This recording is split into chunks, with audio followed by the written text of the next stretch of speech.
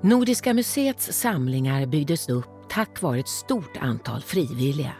De kallades skaffare och har liknats vid flitiga ekorrar, ständigt på jakt efter föremål. Det är över 100 år sedan Nordiska museet stod klart. Den storslagna huskroppen om 153 meter, krönt av en gyllene spira som når 81 meter över marken, syns på långt håll från olika delar av staden. På närmare håll ger sig unika detaljer till känna. Den imponerande portalen, som hann slutföras i sista stund till invigningen 1907, är utformad i klassiska antika arkitekturformer. Portalens kolonner, utsmyckad med hassel och rön, vilar på plintar med 6 reliefer av skulptören Karl Eld.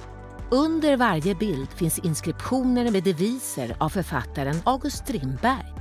Gavelkrönet pryds av den fornnordiske guden Oden. I det triangelformade fältet nedanför avbildas människor som överlämnar föremål till museet. Den centrala figuren, en kvinnlig musa, personifierar museet och tar emot folkets gåvor. Det finns också utsmyckningar i form av ekorrar som symboliserar skaffarna och insamlingsarbetet. Vägen från entrétrappan genom portalen leder in i en något dunkel vestibul under ett överväldigande stjärnvalv. I vestibulen skyddas de gamla varmluftskanalerna av dekorerade galler.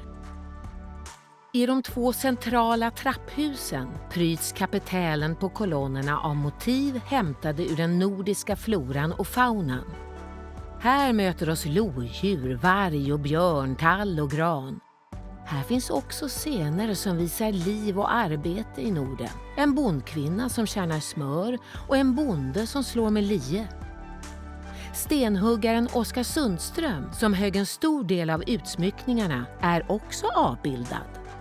Från vestibulen når vi ett av Sveriges största rum, den så kallade Stora hallen. Rymden i den 126,5 meter långa salen med 24 meter högt i tak är överväldigande.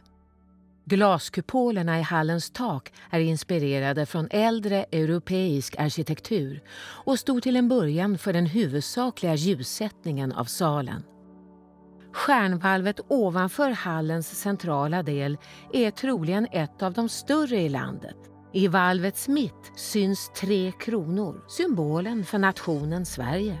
Det mönsterlagda golvet är av röd och grå kalksten från Öland och Närke. I golvets mitt finns en kompassros och i hallens längdriktning symboler för olika grundämnen, mineraler och jordarter enligt ett svenskt kemiskt system från 1700-talet. Skulptören Carl Milles 6 meter höga och rikt målade ekstaty av Sveriges kung Gustav Vasa exponeras i rikligt ljus. Till en början lät man göra en temporär staty i gips av en äldre Gustav Vasa. Men när den skulle göras om insisterade Milles på att göra kungen yngre och mer kraftfull. Rakt ovanför statyn finns den enda målade glaskupolen. Den är utsmyckad med en polstjärna omgiven av strålar. Högst upp på museets gavlar syns de nordiska riksvapnen. På krönen vakar en medeltida riddare tillsammans med en 1600-talskrigare över museet.